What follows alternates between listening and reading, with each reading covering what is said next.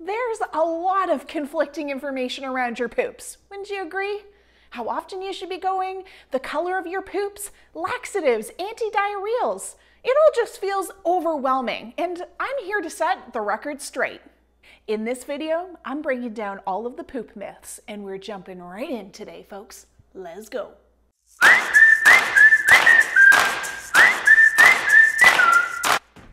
I'm Alyssa Lebrecq, nutritionist, gut expert, and as my community likes to call me, the poop queen. Let's start with myth number 1. It's perfectly healthy to live on laxatives and antidiarrheals. How should we handle this one?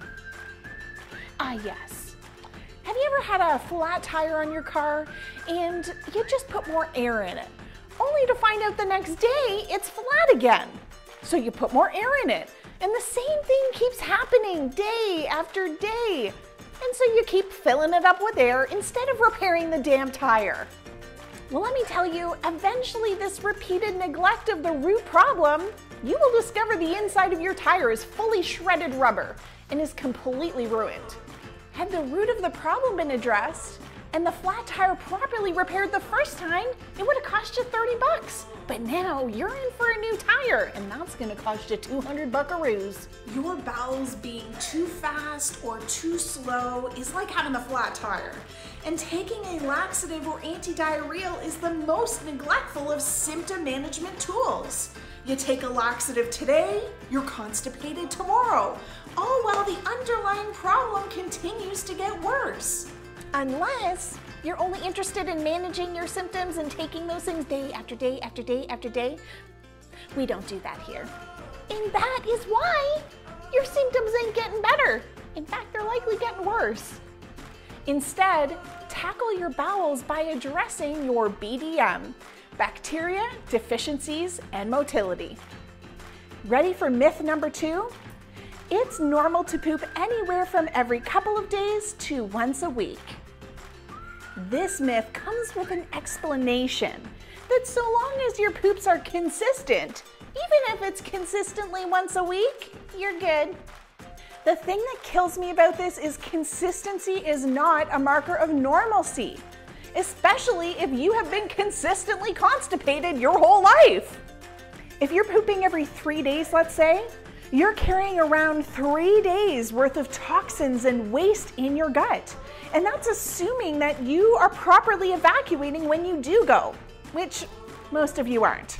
No wonder you feel bloated, heavy, and tired. This eventually impacts your liver function, your main detox organ. Yikes! Your bowels should be moving 1 to 3 times per day and in quantity from elbow to wrist, eliminating toxins and the waste from today's meals.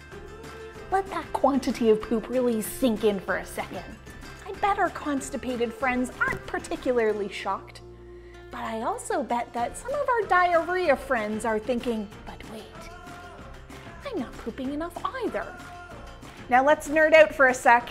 If you are pooping less than elbow to wrist daily in quantity, whether pellet poops or runny poops, that constipation can be a sign of anything from low stomach acid, motility issues, inflammation, bacterial overgrowth, mineral and beneficial bacteria deficiencies, and even stress. All right, y'all, hopefully it is making a whole lot more sense as to why those laxatives and antidiarrheals aren't working. Last but not least, myth number 3. If your poop changes colors, there's something seriously wrong. Deep breaths. Well, yes, changing poop colors can be an indicator of serious health conditions, but it can also mean so much more. For example, black stool can indicate cancer, but it can also occur with iron supplementation. A red stool could mean blood, and in severe cases tell us that there's hemorrhoids or cancer going on. But eating beets or even red food coloring, which we don't recommend, can give you red poops too.